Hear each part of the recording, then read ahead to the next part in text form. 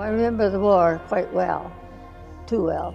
We were very young, and I was sitting on the step. I remember George saying, "Go and comb your hair, so I'll remember you're looking right," or something. But my mother was in bed for 2 or 3 days. It was such a worry for her. And the dad coming up and pretending, "You got to get up, you know," and so on. And she did. Well, when Fred left, she didn't want to repeat it and tried very hard, but again was ill for a day or so. It was very hard on the family because they knew what they were facing. It was ground warfare, you know. In 1914, 1918, they knew what was happening. They saw death. Trench warfare was very uncomfortable too, sleeping in those muddy trenches. They were very thankful when the boxes would come. When I say boxes, I mean treat boxes, food and socks, knitted socks and things like that for them to brighten the time. Even wartime news was something, but that came by telephone from Stirling station to whoever had a telephone. Because when George was wounded, we did not have a telephone, but the neighbor had one, and he came across the fields with the message of the gunshot wounds in the neck. There were 2 Hazeman men in the First War, and when I left Stirling in '51, these men were still full of shrapnel from the First World War, and it used to work up through the body and out their neck.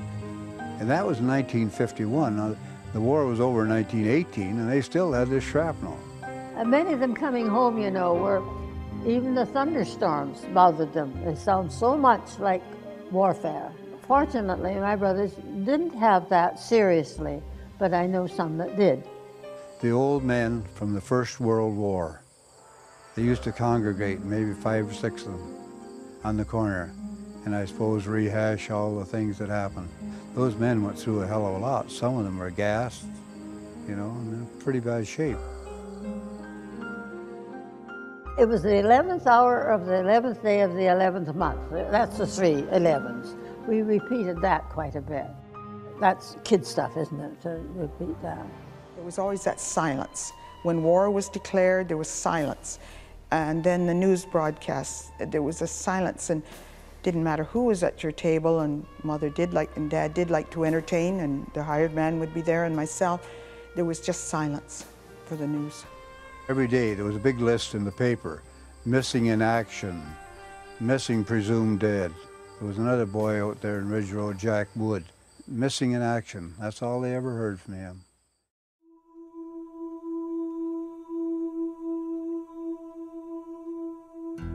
Talk of trouble is sent through the country, and we need an army to fight for the right.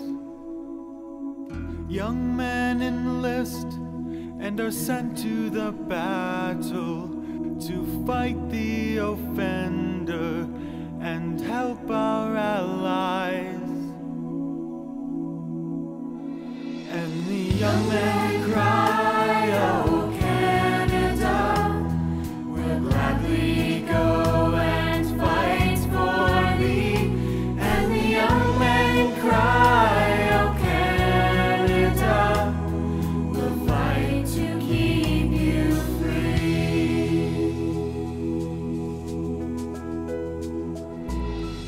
The battle's raging, gunfire is blazing.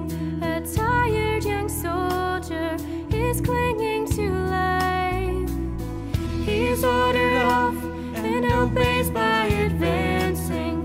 No hope of returning from the enemy fire. And the soldier cries, "Oh Canada, if it must be so, I'll die for thee." And the soldier cries, "Oh Canada, I'll die to keep you free." And we all miss, oh Canada, the land where we all used to be.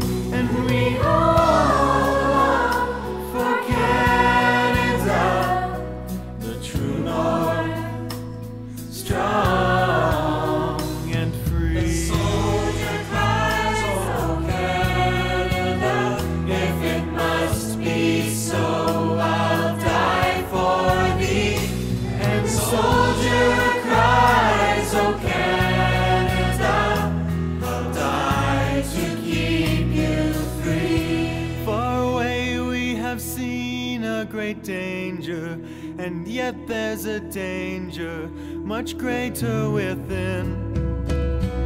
The noise we make as we constantly bicker would hush not a whisper if we listen to hear all the thousands cry.